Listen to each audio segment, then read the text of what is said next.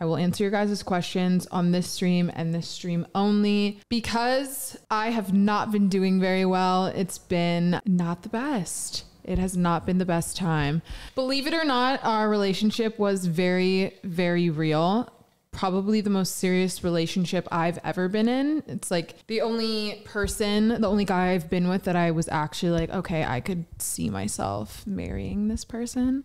You know what? My whole thing was like, you know what? I'm going to be single. I'm not going to look for new guys. Like, I'm just going to do my thing, like focus on myself, really get into streaming.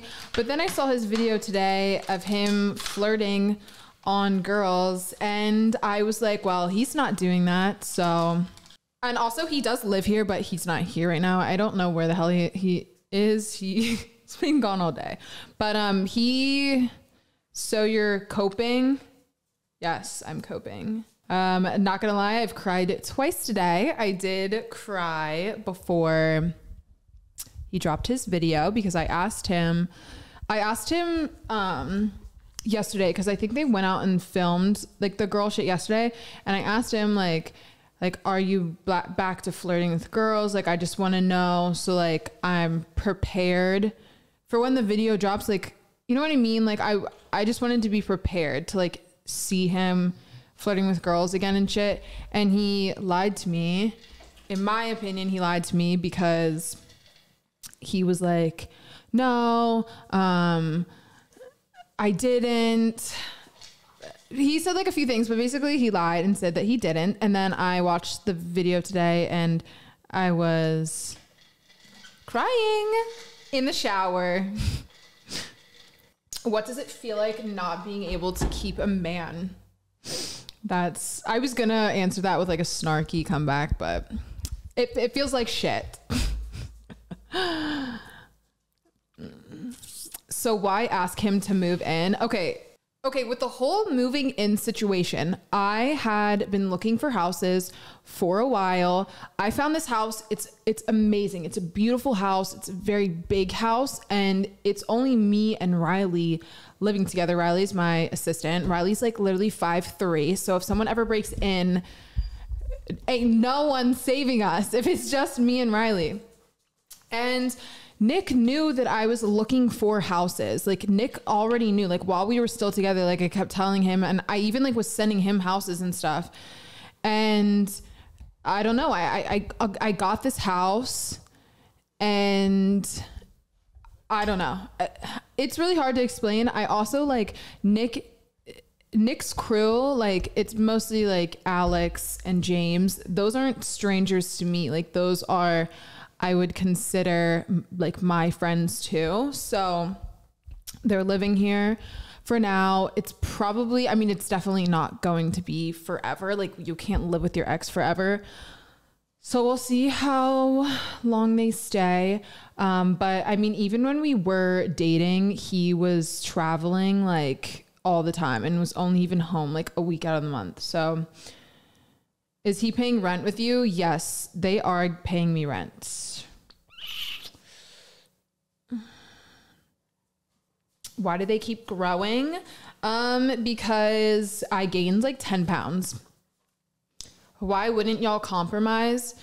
There was no compromising to be done. Like, we had tried to work it out and work out a scenario where we could still be together and dating, but also both feel happy and content and not held back from each other.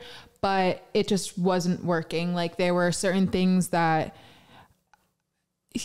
I don't know. In my opinion, it's hard because like I could sit here and tell you guys my side of the story, but let's be honest, you guys don't care about my side of the story. A lot of you don't, because I am who I am. I am an ex-corn star, so who gives a fuck about my opinion? But I don't care about you. Thank you for validating what I just said. But basically we just couldn't compromise, and it sucked, and it's whatever.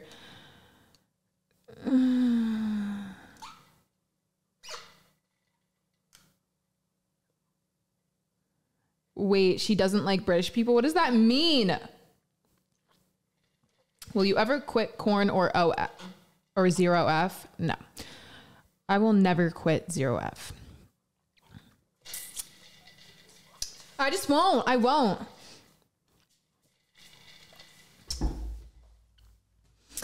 I think something else that I have to say is, because I'm sure it's like maybe some of you guys saw that I went on Bradley Martin's podcast with Nick and we kind of like hashed out our relationship. I will very much admit I was not taking the conversation serious.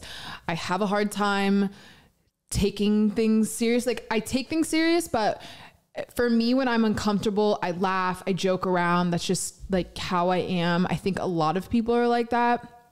And also, I know Bradley Martin well. I know Nick super well. Obviously, like it felt like a conversation with two friends, and I was laughing and I wasn't taking it serious. And I kind of have some regret because it made me look bad. And I totally admit that.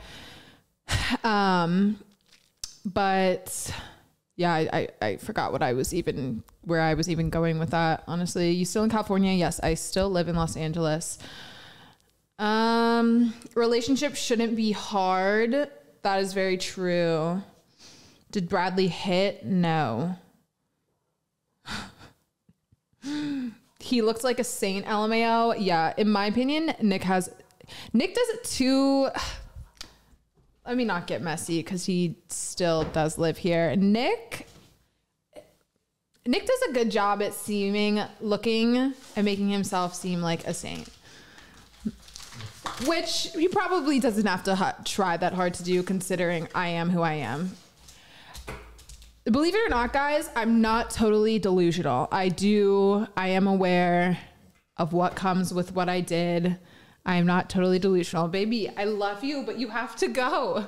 Well, I feel like I get so much slack for not giving up my zero F career while I was with Nick. But it's like, we were only dating for 7 months. I'm not giving up anything for anyone at the start of a relationship, especially when you were okay with it when we started dating. I think that's like that's my biggest argument against it. He knew what I was and who I was before he started dating me. So did Nick's appearance on Fresh and Fit play a role into this breakup? I made a joke on the Bradley Martin podcast saying that I feel like he switched up after the Fresh and Fit podcast. I don't know for certainty if it had an effect on our relationship. Maybe it's planted a seed in his head, but it's not like he like completely switched up overnight or anything like that. Like I don't really know. Like the issues we broke up over were issues that we were having for the past few months in our relationship. So it's not like our problems started after the Fresh and Fit. Where's Nick? I have no clue where he is. He doesn't tell me where he goes anymore. Do we think your relationship is something we should expect for relationships kind of similar to yours? See, that's hard to say because I think it's hard to say because I do zero F, but I don't have the typical run of the mill zero F. I did crazy shit. There is crazy shit on mine. You guys know. So I think that is an extra factor or component, whatever, that makes it a lot harder. Like, I know a lot of girls that have zero Fs, that have boyfriends, or boyfriends are chill about it, whatever. But you guys know what I was doing on mine. You guys know. So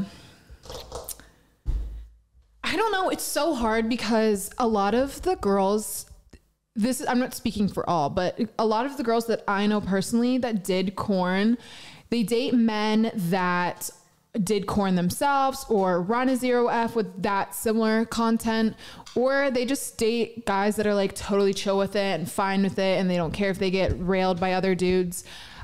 It's hard for me because I'm delusional, slightly delusional. I want a man that like, I don't know. I want a man that like doesn't want like, I don't know. I don't want like a simpy man, if that makes sense. Like, I don't want a man that's like totally okay with me getting railed on the internet. Like current, like actively doing it. You know what I mean? Like I want my man to like, which is how Nick was, but he was just like starting to get more controlling about like everything, like even like 0F. I don't know. I sound so God, I think I just had like a stroke.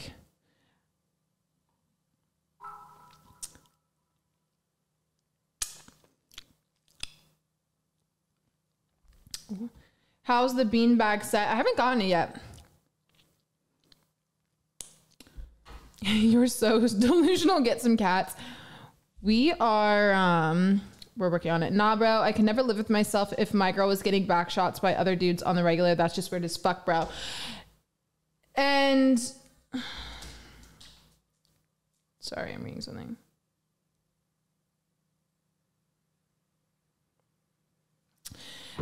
Sorry, I was reading a text. No, I agree. If I'm in a relationship, I don't want to be getting railed by other dudes. And I wasn't while I was with Nick. I was not. I agree. I feel like everyone on the internet thinks I was like getting fucked while I was dating Nick. I was not.